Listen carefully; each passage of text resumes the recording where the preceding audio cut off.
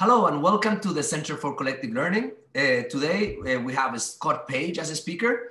If you've been in this seminar series, you know that we're exploring questions about collective intelligence and digital democracy. We are interested on how people become smarter, not individually, but together. And I think today we have a fantastic speaker.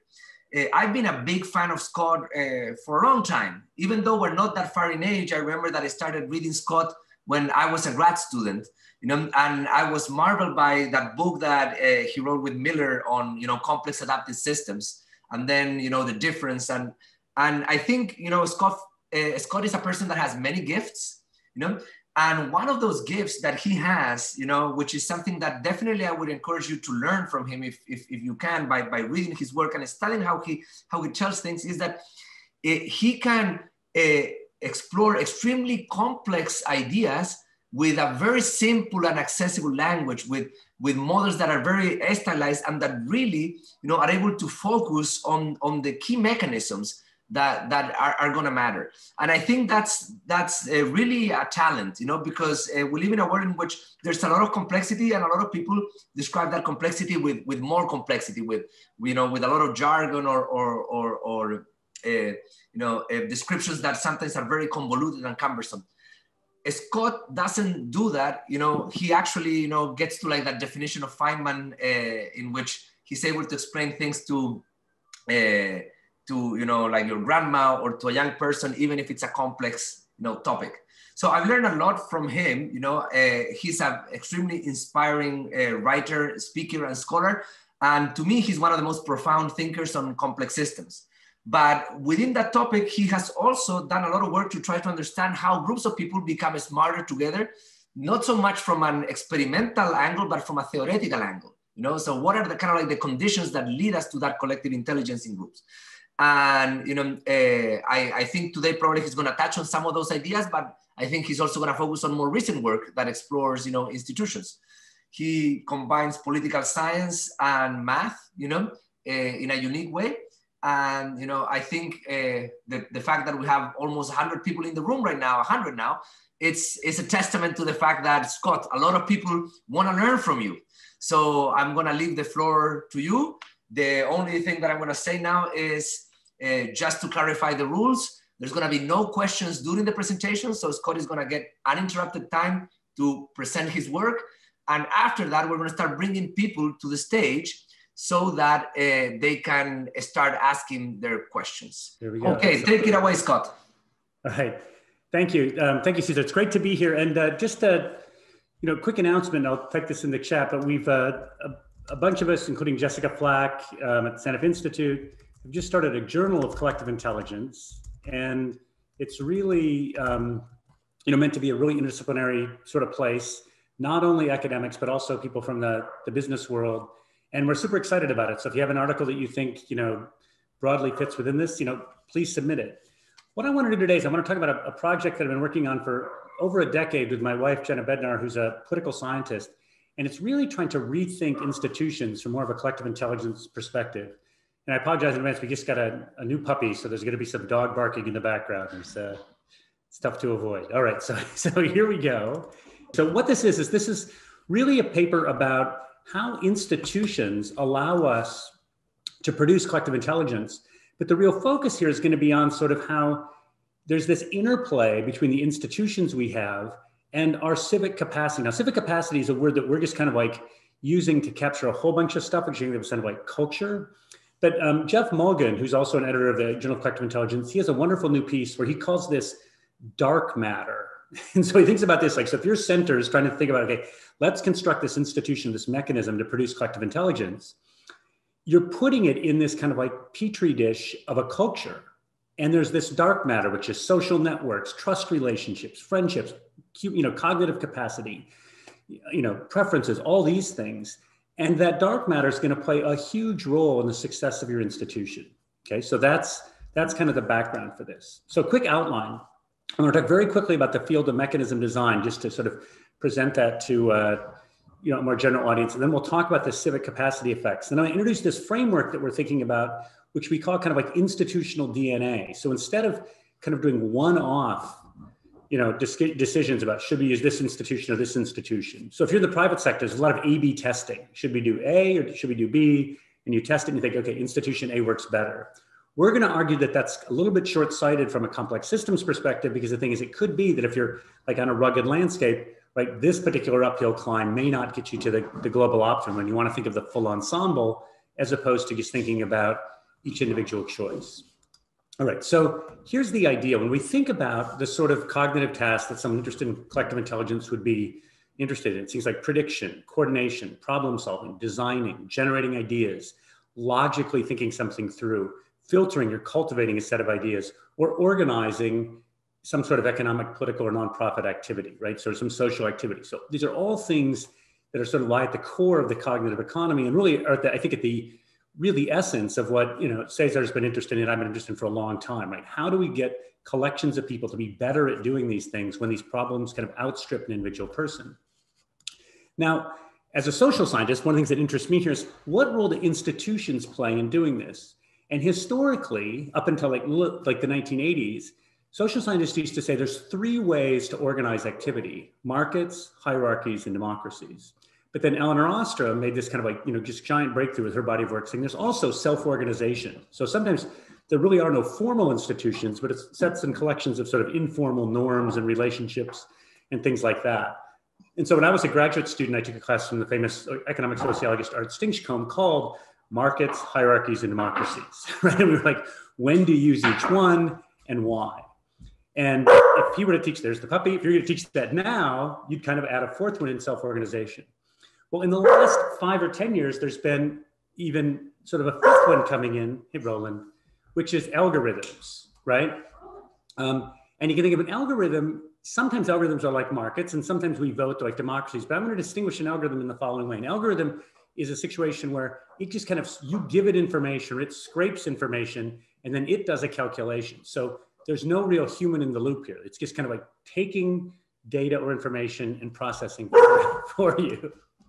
So if we think about human society, right, in our successes, you see this interesting picture of like, 1,000 years ago, income per person. This is Michael Kramer's work, recently won a Nobel Prize. If you set 1800 at 1, things were pretty steady for a long time. And then all of a sudden you get this amazing increase in growth. Why is that? Well, one thing you could say, maybe it's due to markets, right? So that, and Frederick Hayek talks about why are markets so incredible? And he essentially says, because they produce this amazing collective intelligence, right? That you get sort of the whole has knowledge. And if you look at things, even like great examples from collective intelligence, like DARPA's Red Balloon Challenge won by MIT, the mechanism that the people used to find those red balloons was a market, right? So you had to find 20 balloons, each one was worth $1,000. And what they did is they said, okay, the person who finds the balloon, or I'm sorry, 10 balloons, the person who finds the balloon gets $2,000. The person who finds the person who finds the balloon gets $1,000. The person who finds the person who finds the person who finds the balloon gets $500. So they created an incentive system which allowed them to sort of generate diverse information and find the balloons. So you could say, oh, markets work, markets are great. But the thing is, markets aren't the only possible solution, right? Herb Simon essentially makes the exact same argument for organizations that Hayek makes for markets. And he says, look, they can be understood as a machinery for coping with the limits of man's abilities to comprehend and compute in the face of complexity and uncertainty. In other words, the problem's too big for our heads, so we need to turn to organizations. And if you look, when I showed this to my undergrads, I'm teaching a class on collective intelligence, and I'll happily share that syllabus as well with Cesar. They were freaked out that like Netflix has $2.3 million in revenue per employee, and Apple has $1.9 million in revenue per employee. So if you're like, making hot water bottles, there's no way you could generate $2.3 million per employee. And these are cognitive firms, right? So the thing is, you want to think, how is it that the collective is so much more impressive than the individual? And again, organizations can produce collective intelligence, but so can democracies, right? And this is, I realize a bigger sort of focus of the center here in Toulouse, but like Elaine Landemore, I think, is really at the forefront of this. She's like, look, there's really good reasons to believe when it comes to sort of epistemic reliability, you're just a lot better off having the rule of the many than a rule of the few, because we're dealing with complex problems in politics. I mean, everything from infrastructure to climate change to inequality, right? These things are really hard, and there's no way any one person's going to know it, or a few, so you need rule of the many. And again, if you look at sort of like, life satisfaction as a function of sort of like how democratic a society is, you see these upward sloping lines, right? US is kind of sliding down out of late, but maybe we'll come back up.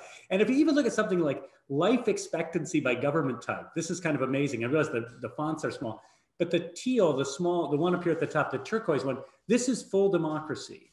This is flawed democracy. And then this pinkish one is authoritarian regime. So you're happier and you live longer in democracy. So democracy sort of works. But then also, when you think of the field of collective intelligence, there's also this question of ecologies, right? Or think of this as kind of like self-organization. And Deborah Gordon and other biologists, and again, this is the sort of area of Eleanor Ostrom, you can get this amazing self-organization without any formal institutional structure, right? So these ants don't have a hierarchy. There's no CEO, there's no market mechanism, right? There's no voting rule. They just figure this out. And then last, algorithms have become this new way. Now, Tom Malone and I've had long conversations about this. He views algorithms as kind of like just an add-on, like markets run by algorithms, democracies run by algorithms, hierarchies run by algorithms. I view them as a separate entity because of the fact that algorithms can oftentimes just work on their own. They can use like satellite data, look for potholes, and then send trucks out to fill those potholes. And even if you think of a dating algorithm, it's somewhat different in that like it's scraping information from you as opposed to you sort of participating in some full way. And if you look at the effect algorithms have had, right, you see this like massive increase in the number of people like in dating, for example, which used to happen entirely through self-organization, now happens primarily online, or the plurality is online. And if you look at homosexual relationships, that number is like 70% because it's a thinner market. So here's the point. If you look at something like the World Bank and you think, how do they do tasks? How do they do salaries? How do they promote people? How do they allocate time? What you see is they choose different institutions. And if you think of your university or you think of any sort of organization you're involved in, you'll see like some things are voted on, some things self-organize, some things, the hierarchy decides, some things there's internal markets. There's been a bunch of work recently on sort of this move towards nobody having offices at work, right? You just kind of come in and find a desk. Well, that's moved from sort of a hierarchical assignment of workspaces to pure self-organization. And some places say, hey, that's working fantastic. Other places are saying it's a blank show, like it's a total mess. And that's where this kind of like, as Jeff put in the chat, that's where this dark matter, Jeff put a nice link to this from Jeff Mulligan. This is where this dark matter comes in. Okay, step way back for a second. This is kind of how what interested me and I got trained in as a social scientist, this area called mechanism design. So I was a student of Roger Myerson and Stan Ryder and Mark Satterthwaite, who were kind of Matt Jackson, who were kind of like leaders in this field. And the idea is this, there's an environment out there, right? That's preferences, tastes, norms, trust relationships, everything else.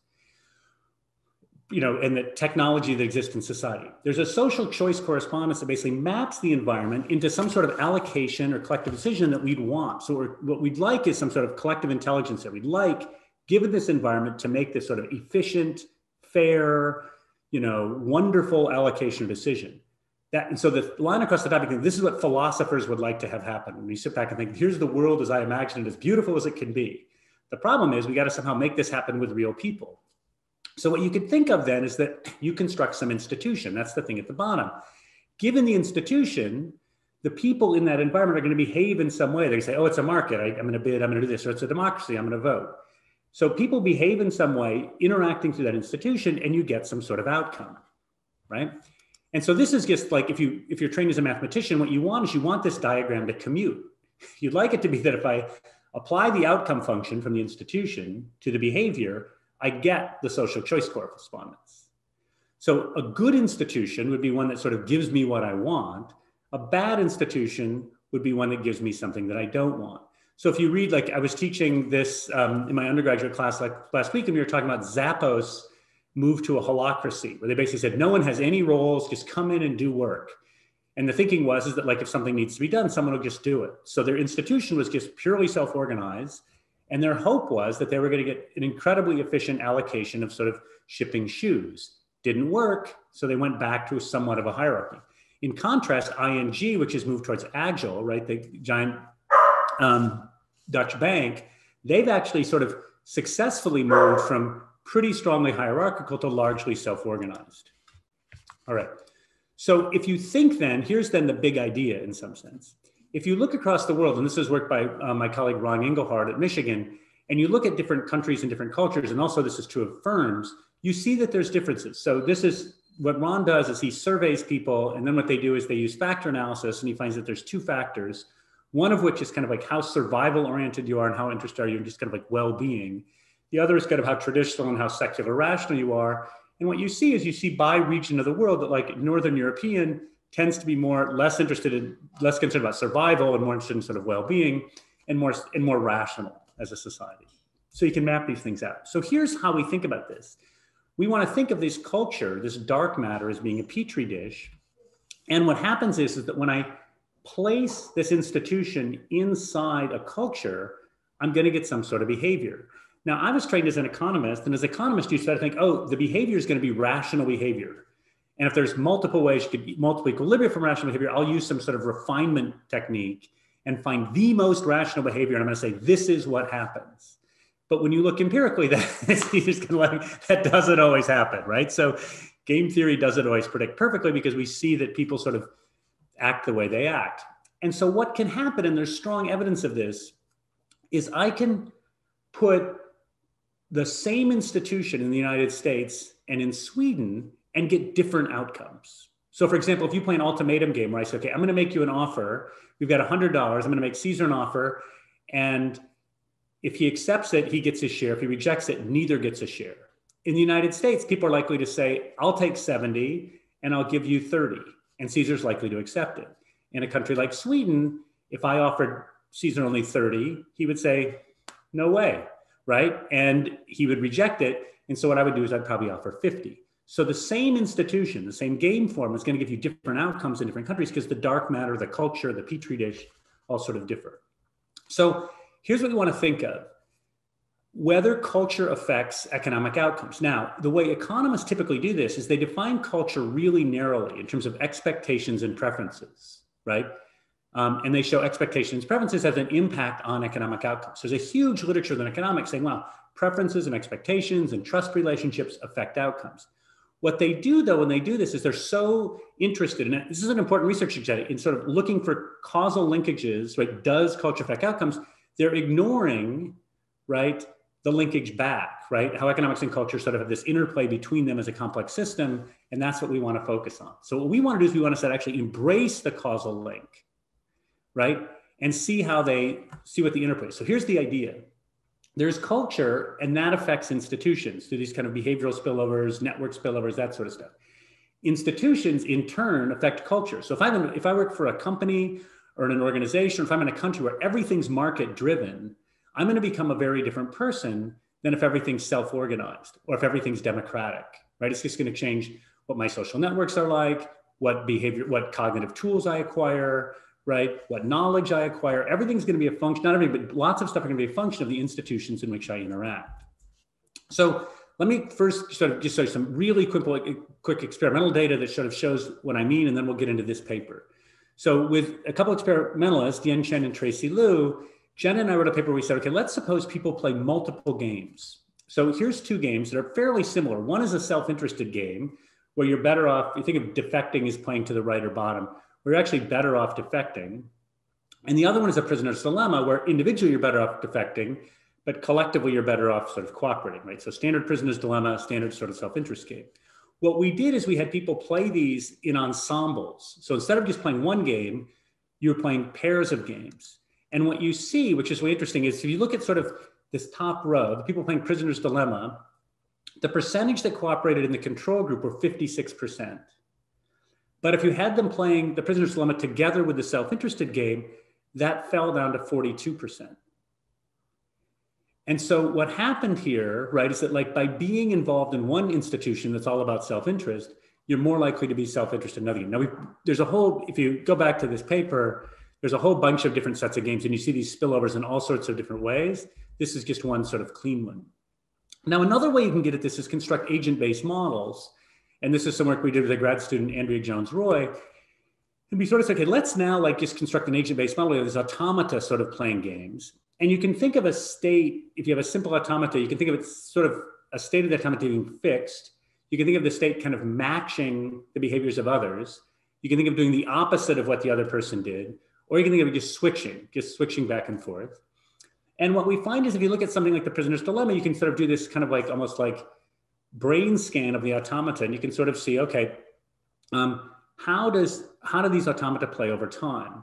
And then what you can ask is, if I start having automata play a sequence of games, one after the other, do they sort of build up a culture in the space of automata in terms of kind of like their brains look a particular way? So if you play the prisoner's dilemma, this one on the left, you see there's all sorts of kind of like matching one of the states in the automata, like the one represented by the horizontal axis. There's lots of matching there because the prisoner's dilemma sort of leads you to match. So what we find then is that whether you're doing it with people and experiments, and we've written a couple experimental papers, or with automata, and also sort of mathematically, you end up getting this kind of like, what institutions you have in play now affect the petri dish or the dark matter, and that affects how other institutions perform. So here's what we want to do, and this is kind of really, really abstract in some sense in terms of laying the foundations. But once we have these abstract foundations down, then we're going to write a very sort of stark mathematical model. So there's a certain disconnect here that we're not happy with necessarily, but we feel like this is kind of at the moment where we can sort of make some sort of contribution, right? So again, we've got this idea of these sort of spillovers, and now we're going to think of this not as culture, but as like kind of civic capacity, right? Going back and forth between institutions. So what do we mean by civic capacity? And this is where this intersects a lot with the center here. We want to think about what information and knowledge do we have, right? In the heads of people and also sort of within the society. What are the behaviors and norms that are out there, right? Cooperation, coordination, reciprocity, do people know how to deliberate? What belief systems exist, right? So there's a lot of evidence that levels of trust matter a lot in terms of some institutions performing well. How much corruption in there? What are people's values? So the belief systems is kind of like where the economists have focused. But also, what about networks? What social, economic, and political networks exist out there? And how are those a function of the institutions? And there's some wonderful work by Matt Jackson that you can find showing that like World Bank projects worked in some societies where there was like really strong networks, and they didn't work in places where there are other types of networks. So you can think of all of these things as being kind of like trying to, you know, pull back the curtains so you can see a bit of the dark matter, right? Or to sort of just put, I think, more structure on Englehart's notion of kind of like two dimensions of culture. You want to sort of say, let's, you know, break out the microscope and really look at what the dark matter is. And so now you can think of, you've got this choice between like market, democracy, hierarchy, self-organization, or algorithm, right? And the idea is, here's sort of in some sense, the big idea. It used to be, or you know, mainly still is, when we think about what institution are we going to choose, we focus on the allocation. Is it efficient and fair? So in the United States, big debates about should we have, you know, government-provided healthcare? Should we have a cap and trade on carbon? Should we price carbon? Those discussions are entirely focused on what is the allocation? Is it efficient? We want to argue that in addition to getting those allocations, there's civic capacity effects. You change all this other stuff. The difference between cap and trade, right, and a carbon tax is going to lead to different information and knowledge, different norms, different belief systems, different networks. And those civic capacity effects then become the new dark matter. So here's this, in some sense, a graph of kind of how we think about this. Civic capacity determines how well an institution performs, which allocations you get. But then that institution affects what your civic capacity is, which affects how institution B does, which affects its allocations, which affects civic capacity. So as we keep adding new institutions, or we switch institutions around, we're not only getting allocations, we're getting civic capacity, and that civic capacity is going to affect how well other institutions perform. So, for example, let's suppose we've got some initial civic capacity and we put in a giant market for carbon. What that's going to do from a spillover standpoint, if we count at the bottom, is it's going to produce a whole bunch of economic data, a lot of knowledge about budget processes. A lot of people who are environmentalists are now going to think of the environment in a purely economic terms. There's going to be a lot of focus on coordination, deliberative skills, norms. Trust is going to be incredibly important. Like, are people cheating, not cheating, right? So you're going to have to really sort of leverage trust. And the networks may be kind of small worldy here, one would imagine, if you think of sort of different industries producing carbon in different ways. You're probably going to get kind of like little clusters of networks in terms of people sort of trading these pollution permits. So what we want to do, so that's that sort of big think, abstract, there's this dark matter culture, petri dish, civic capacity, whatever you want to call it. Now we want to say, let's just do some really simple kind of like straight up MIT systems dynamics algebra for like, of whether that would matter and how much it would matter and what the implications might be. So here's sort of a simple way to think about it. I don't have the algorithms in here just because it makes the presentation simpler for a second. So now let's suppose we have this thing we have to allocate. It could be carbon, it could be, it could be we have a traffic problem, it could be, we're trying to decide how we allocate offices in our organization. And we're sitting around and we're saying, we could have a market for this. We could have a hierarchy. We could vote on this. We could just let it self-organize. How do we choose between them? So our model is going to be really simple. We're just going to say, let's just draw from a distribution randomly in any one situation. There's just a potential value. So this is the best it could possibly be between 0 and 1. So in this case, if we had the civic capacity to operate a market would give us 0.8. We might not have the civic capacity, but if we did, we could get 0.8. The best self-organization could do in this case is 0.2. So in this case, this particular problem is kind of poised to be better, just the nature of the problem, a market would work better. So we're proceeding from a position that any given instance of a decision that's got to be made, an allocation that's got to be done, some coordination, idea generation, any of those sort of cognitive tasks we talked about before, that it's some of these things, some of these institutions may be slightly better at doing that than others, or a lot better at doing that than others. So for example, if we're thinking about like people buying clothes, how do we allocate clothes? A market's probably gonna look a lot better than a hierarchy. Like I don't want a committee deciding what sweater I'm wearing in the morning. It just doesn't make any sense because the information's embedded in a person. So in this case, you think, let's just choose the market. So now when I look across an organization, when I look across the society, I can sort of say, oh, look, here they've got a market, here they've got a hierarchy, here they've got a democracy, here they're self-organized, here they've got hierarchy. So let's look at a university. The university I'm at, the courses are determined by a hierarchy, right? So oldest students, the students with the most credits to choose first, and then so on all the way down to the new entrants. Salaries are determined by a market. Tenure is determined by a democracy. And how we allocate time is self-organized, right? And we all just kind of choose, except when there's times when I have to teach my classes, but I get some choice over that. But like essentially how I spend each hour of my day is self-organized. What's fascinating is I was at the World Bank presenting this, and I said, imagine how horrible it would be if there was a market for my time. Like I have there's a little price on my door, like to spend an hour with Scott, it's $30. And then I'm sitting next door to Caesar, and it's like to spend an hour with Caesar, it's $240, right? It'd be horrible, right? Because everybody would know their hourly price, but also it would just anytime we're just meeting someone in the hallway, I'd be like, okay, this is going to cost you, Caesar, right? Which would be really kind of awkward. And the room is dead silent. And then someone says, that's how we allocate time here. Because essentially everybody's on projects. And so your 40 hours a week have to be allocated to a particular project. And they feel like because things have to be allocated to a project and there is almost like a market for time, you lose a lot of the sort of just interactions you'd get in an academic environment. The point of that example is that changes the culture, that changes the civic capacity, that changes our ability to generate collective intelligence. So you can kind of do this, and again, I'll share these slides. I don't want to I think it's kind of too overwhelming, but the idea would be that let's just take a market. Knowledge is kind of self-focused there.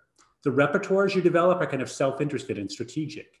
Your beliefs, well, look, you're willing to accept some inequality because in markets, the winners win. And there's also this sort of incentive to maybe risk a little bit. And the networks you construct are more self-interested.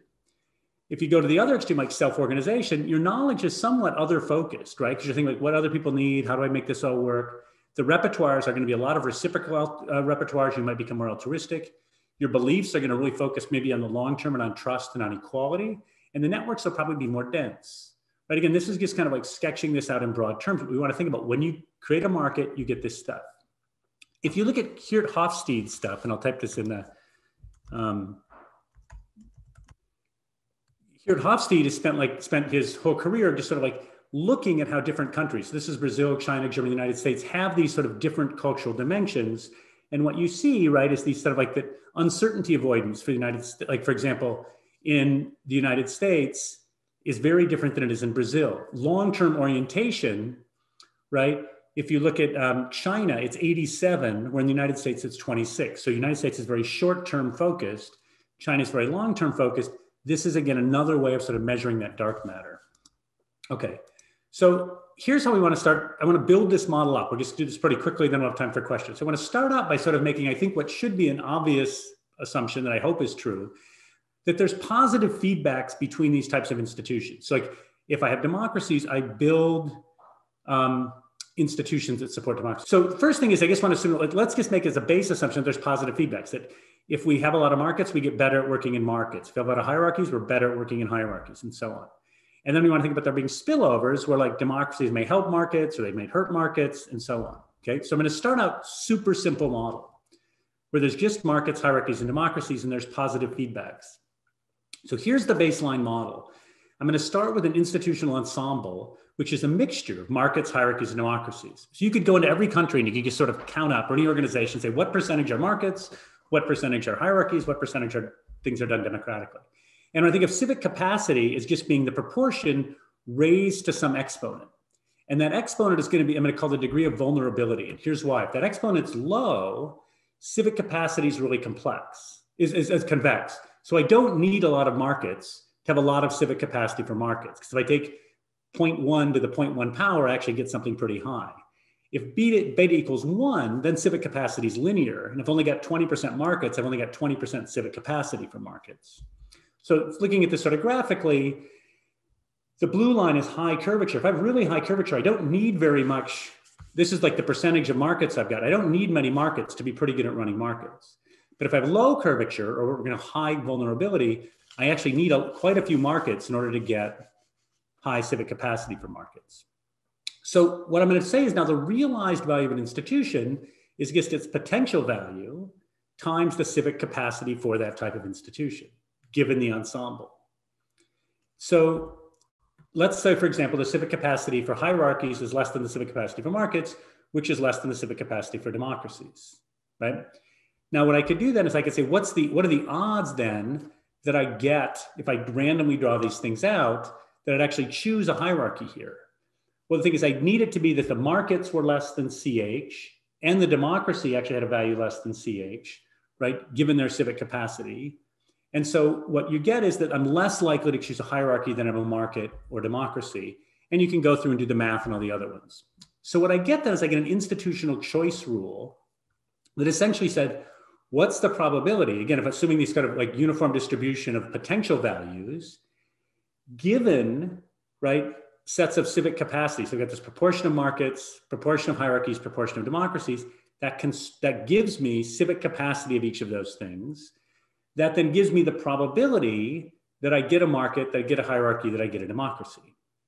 The more markets I have, the more likely I am to choose a market. The more hierarchies I have, the more likely I am to choose a hierarchy. So you can think of there being an ensemble equilibrium where the proportion of markets I get and the proportions of hierarchies I get and the proportion of democracies I get is exactly equal to the proportion of markets, hierarchies, and democracies. So I want to think of this as a dynamical system where, in some sense, what institution we use is always open for consideration. And there's a chance I'm going to switch something from a hierarchy to a market, or if there's some new thing that comes about, I may have to choose among the three. The ability, which one I choose, is going to be a function of the civic capacity, and the civic capacity is a function of the proportion of those things. So therefore, I think that whole system is kind of going to an equilibrium. So let's start out with sort of what we call high vulnerability, where that B equals 1. So civic capacity is linear in the number of institutions.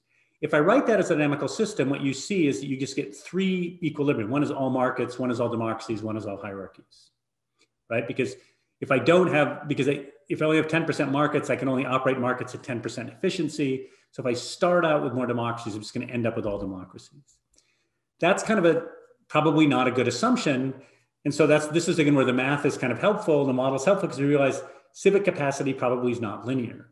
A more reasonable assumption is probably that there's moderate vulnerability, right? If there's moderate vulnerability, I could end up at any one of these 3 sort of equilibrium, one of which is market dominated, one is hierarchically dominated, and one is democratically dominated. Now, if I make beta really small, right? So there's tons of curvature, then with even a little bit of any institution, I've got almost all the civic capacity I need. And what you get there is equal numbers of all 3 institutions. So if the civic capacity doesn't matter, or if any civic capacity works for the institutions, you're going to basically you always get the equal numbers of all 3. Or if society was sort of, or technology was biased in favor of one, you'd get kind of the right one. None of this stuff would matter. So where it really matters is in this moderate vulnerability case. So one thing that the math tells us is we really need to understand how much does civic capacity depend on the extent of these existing institutions. If it's linear, which it probably isn't, we end up with all of the same type. If it's in this moderate place, we could end up at any one of these three equilibria. And the point is these equilibria are going to be inefficient. That's going to be the key point. But if it doesn't matter, then we're just always going to get the top one. So the next thing we can do is we can add some spillovers. So we can say, let's suppose that democracy, because it builds trust, we understand people more, we are other focused, that it actually creates positive spillovers for hierarchies and markets. That being in a democratic society actually improves markets and hierarchies. Well, then you get this funny thing. You get the paradox of civic capacity building. If civic capacity has that form, then it turns out that you end up with fewer democracies, right?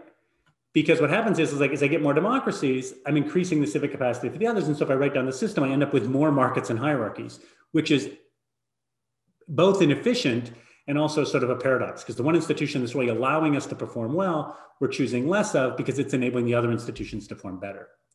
Okay, so that's some basic building blocks. Let's quickly go to a general model, then we'll wrap this up. So now let's go with 5 types: markets, hierarchies, democracies, self-organization, algorithm. And again, this is the sort of like, you know, we've had this move towards algorithm for like online dating and all sorts of other things, right? And as a result, we've had maybe a decrease in the number of corporations. So now, same model as before. Now I've just got a proportion of markets, hierarchies, democracies, self-organized communities, and algorithms, right? And civic capacity, I'm going to write as just each one of these things to some beta. Now I could have different betas here, right, in a more general model, but let's just keep it all the same. And I'm just going to do a quick scenario. So I'm going to first assume democracy spills to markets. So the little arrows pointing from S to S is just the positive feedback between the institutional type. And now I'm going to say democracies actually help markets. So here's what happens. On the bottom axis here, what I've got is I've got this is the low vulnerability case, right? And this is the size of the spillover. So what you see here is the spillover is 0. I end up with equal numbers of all institutions. As the spillover gets bigger, as democracy actually creates a spillover, I end up with more markets and less of everything else. The more interesting cases, though, are this. Moderate vulnerability, you see the same thing, right? Except for here, you end up democracies above the other 3 things, but you get this crash of democracies. So if the spillover gets a little bit bigger, you suddenly get this kind of collapse of democracies. And again, this is somewhat paradoxical, but it comes out of the math. If I make the institutions even more vulnerable, markets hang on for longer, but then they have this precipitous crash, and you end up with all markets, right? So you start with a lot of democracies, then you go to markets. Let's change the model. Let's suppose that democracy and self-organize. In addition to democracy spilling to markets, democracy and self-organization reinforce. So I'm just changing my little pictograph here, right? So now I've got democracies affect markets in a positive way. Democracies and self-organization have this nice little sort of virtuous cycle between them. Again, low vulnerability, we're good. So if the civic capacity stuff really doesn't have a huge effect, right? You only need a little bit. Even if the spillover is large, we're probably fine. Moderate vulnerability, and again, let me just explain the left-hand side of this graph here. So the reason this is up here at 0.8 is if I've got moderate vulnerability, the equilibrium is asymmetric, right? There's going to be one dominant institution. So I'm starting it with the case where the dominant institution is democracies. And what happens is if I got this spillover between democracies and self-organization, and then spillovers from democracies to market. So I get this virtuous sort of feedback loop between democracies and self-organization. I've got a spillover from democracies to markets. What happens is that spillover gets bigger, democracies slowly fall, and markets and self-organization, not just markets, both increase, right? And in high vulnerability, I get a similar sort of picture, okay? Now, let's suppose democracy also spills to hierarchy. So now I've got, but this one I'm gonna have, it's a gray line, so I'm gonna assume that it's less strong. It's half as strong as the other ones. Again, if I start with low vulnerability, not much happens. With high vulnerability, I get this interesting thing where, you know, amount of vulnerability, like democracy kind of slowly fades, markets and self-organizations do best, hierarchy does a little bit better than algorithm. Again, you can show this is inefficient, but what you see is that, you know, there's kind of this smooth transition. And if I have high vulnerability, I get this sort of slow degradation of markets and this slow increase, or I'm sorry, democracy and this slow increase of markets and self-organization. Now, let's suppose last, that algorithms and markets reinforce one another. So now there's these algorithms are creating a lot of sort of self-interested behavior. They're collapsing our social networks, right? They're leading us to be much more selfish. And so algorithms and markets self-reinforce. So now that these algorithms are here, I've got this positive feedback loop between markets and algorithms. I've also got a positive loop between democracy and selfish, and I've got spillovers from democracy to market. So a question was, let me answer. So the question is, how do I define efficiency in this context? So here's what I mean by efficiency. Each institution has, when I come up with a new instance where I need an institution, there's a value from each institution, right? So the markets get a draw from distribution, hierarchies, democracies, self-organization, algorithms. The realized value is that potential value times the civic capacity. The levels of civic capacity depend on the distribution across these institutions according to that function I've just created. So what I could do is I could think of this like an optimization problem, and I could say, what proportion of institutions should I have in each of these 5 boxes to maximize the expected value from a new institutional draw versus what is the distribution I get from this complex system? I think of this as a compartmental, this is what we used to compartmentalize dynamical system. It's straight von Forrester, right? If I think of this as a compartmentalized dynamical system, I actually get an equilibrium distribution of institutions. That equilibrium distribution of institutions constructs an equilibrium distribution of civic capacity. That ends up not being efficient, right? There'd be better ways, right? In this particular case, we'd be much better off having more democracies, right, than we actually get because they create all these spillovers. So in this one, if we're in low vulnerability, right, what's interesting is right off the bat here, we start getting more markets. When we have moderate vulnerability, again, we get this crash of democracies and we get the rise of markets and the rise of algorithms. And we have high vulnerability. What's interesting is you can have a society that's largely democratic. And then when the spillover, remember on this axis, the bottom axis is the spillover. When the spillovers get large enough, suddenly you get this collapse of democracy, collapse of self-organization, moderate collapse of hierarchies, and this giant sort of boom in markets and algorithms. And the reason why is, remember, you've got this virtuous cycle between democracy and self-organization. So that's why the two of those are kind of like working together and doing fine. You've also got this virtuous cycle between markets and algorithms, but at some point when the spillover gets big enough, you jump from one virtuous cycle to the other one and you move completely to markets and algorithms. So there's been a lot of talk about sort of the collapse of democracy. We're not necessarily saying this is the reason for the collapse of democracy. What we're saying though is that you can imagine civic capacity suddenly moving in the direction where there's a big advantage for enough of an advantage for markets and algorithms that they gain a foothold, and then you keep having more of those, and then you keep building the civic capacity so that those take over. All right, so let me just sort of sum this up. We'll have time for questions. So one question is, how has technology, I think this is a key question, how has technology changed the efficiency of different institutional types, right? So how has it changed our civic capacity?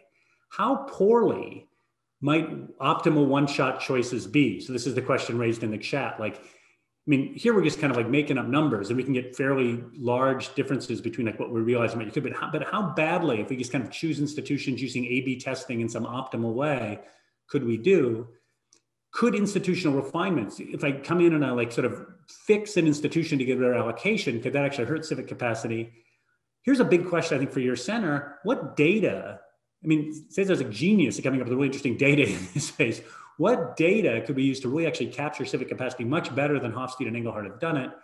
And the big question is, could markets and algorithms, could their predominance actually destroy the civic capacity necessary, let's just say for democracies, right? As we move towards this, sort of like space where we use more and more algorithms to allocate things and things become more and more market-based because technology allows us to, could that actually destroy the civic capacity that we need to sort of create collective intelligence in democratic institutions? And let me stop there, because that's a lot, but let me stop there. Thank you, Scott. So I hope you can indulge me with a few questions. There's some that are coming here in the Q&A, and I'm going to invite some of these people over. But okay. I had a couple of questions myself. Okay. Before that, I wanted to congratulate you. I haven't seen this work before. I loved it. I think it's classic Scott Page in that there is kind of like a stylized model at the center of it.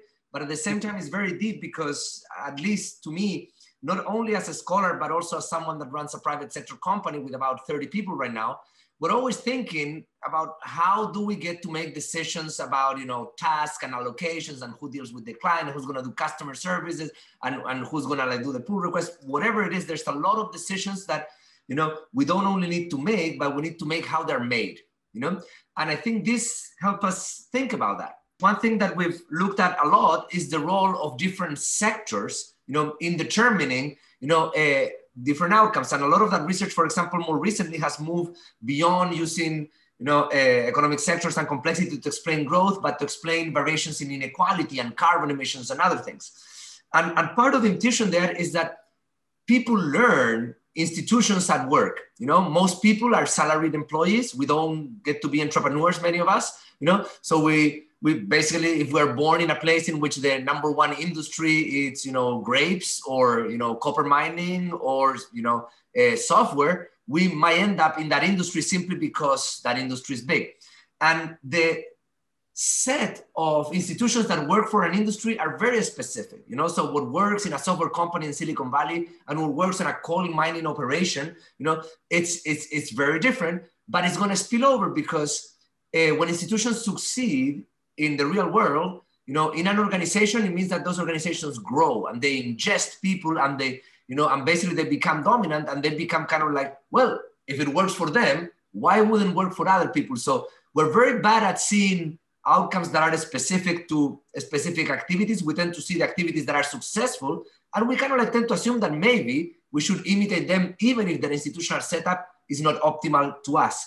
So I wanted to push you a little bit there on, well, what's the role of sectors, industries in shaping and creating this dark matter, and how that might push us, towards like the good equilibriums, maybe the sectors that succeed are teaching us the way, or to bad equilibriums, maybe they're generating spillovers to other sectors that they make everyone in Silicon Valley a techno-libertarian utopian, and they transport that institution, not because it's bad, but because it works on the context that they are operating in, but they want to transport it to other contexts in which they don't work, and vice versa.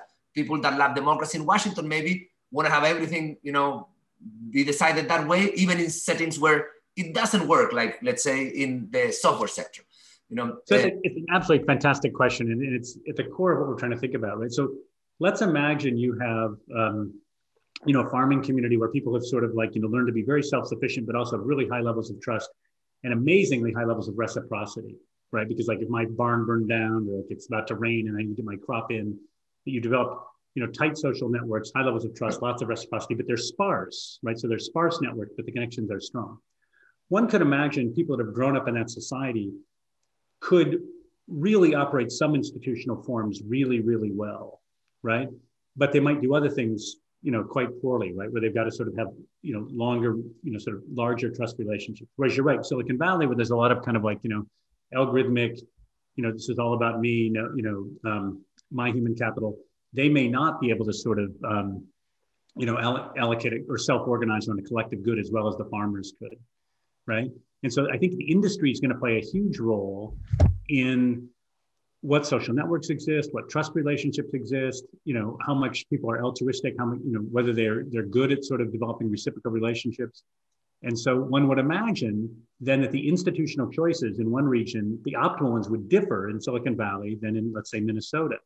But then in some sense, the point of the paper would be, though, that if you ignore the spillovers, if every single time Silicon Valley and Minnesota choose the one that's best for that thing, they could completely lose the ability to operate a democracy, right? Or you could imagine in Minnesota losing the ability to operate within a hierarchy, right? Because no one, these are sort of like, we are, Norwegians with self-interest, it's sort of self-determination. I'm not going to answer to the man or something, right? And so if you're unable to do that, and the institution that would really work well here would be a hierarchy or democracy, then your society will suffer. So that one of the things here is it's a little bit of a kind of like an institutional diversity argument.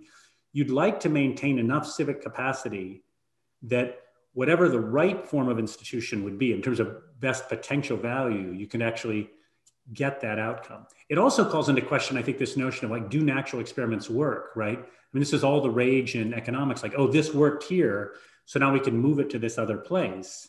Well, I mean, you just made a very compelling argument that could be problematic if that other place has sort of had a completely different sort of sector economically.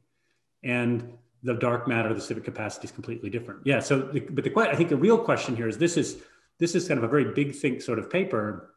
You know, how would one actually do the harder work of the kind of stuff like your center does and your company does in terms of like identifying, are there metrics we could have for civic capacity that would tell us which institutions will work and which ones won't? Great. So now we're going to start bringing people in. All right. Pierre Alex, professor at the University of Utrecht. Pierre, take it away. Yeah, thank you so much, Scott. It was an absolutely fascinating presentation. I do have a question that relates to scale, because I can imagine that the complexity of the system or the scale of the system actually influences the efficiency of this different institutional type. So when you use this example of dating, where we see that we're moving from from meetings to friends or like a co-working space and moving to the algorithmic kind of world, I can imagine also that these algorithms works much better and provide much more value for like a large city than if you live in a small village where you already know everyone. So the complexity and the scale really matters for this institutional type. So I would like to hear your opinion on that. And obviously that pushes us to think a bit deeper in terms of like level of governance. So maybe different institutional types work better at the level of a city and others at the level of, like at the federal level and others at the state level. So yeah, I would love to hear your opinion about that. Great question. This is one that, I was puzzling over this yesterday with someone. So let me go very small scale. So at our university and a lot of other universities, it used to be that like when I went on a trip back when you could travel, I would come back with like a set of receipts and I'd walk down the hall and I would talk, when I was at Caltech, my assistant was named Cheryl, and I would talk to Cheryl and I'd say, here's my receipts, and she'd fill out a form and then I'd come back and sign something. And, and we had an interpersonal relationship and it was somewhat hierarchical, but I knew her work, we were friends, and that created a social network that wouldn't have existed otherwise. Now it's all done through this thing where I take pictures of things, send it in, and there's a bunch of people in an office somewhere, not even where the main campus is because rents are too expensive, right? And so they're tucked off in a building. So I don't even know those people. And in fact, I don't even like their email is just like receipts@uofm.edu. So I don't know any person there. So the result of moving to that more sort of algorithm, it's in some sense, different organizational structure in this small scale form really affects community relations, I think, in a meaningful way, right? Because now when I think about like, do we fire people? How much do I care about their jobs? Do I know them? Do I know their families? All that stuff, that all gets lost. When you move to something like dating at the city level, I think it's really fascinating when you look at sort of heterosexual versus sort of same-sex relationships. The same-sex problem was harder because you just don't know when you're walking around. Let's suppose 10% of the population is, interested in same-sex relationships. You're not wearing like a hat that says I'm interested in same-sex relationships. So the matching problem, if you just do the math on that, is a lot harder. And so that's why you see 70, 80% of those relationships are happening through online, because it kind of solved a much harder problem, I think, right? And so I think sometimes it's, and you could only solve that problem because there was sufficient scale. And so I think there is an argument that like some of these markets and algorithms now, because of technology, we can solve things that have been self-organized. Even like, where do I go for dinner at a restaurant? Like now, like it used to be, you just kind of go and there'd be a line or not. Now I can kind of sign up. And I think there's things like that, that are just pure efficiency gains, or like Waymo telling my car which direction to drive. But I think there's other things that have these spillovers that are much, much harder to figure out.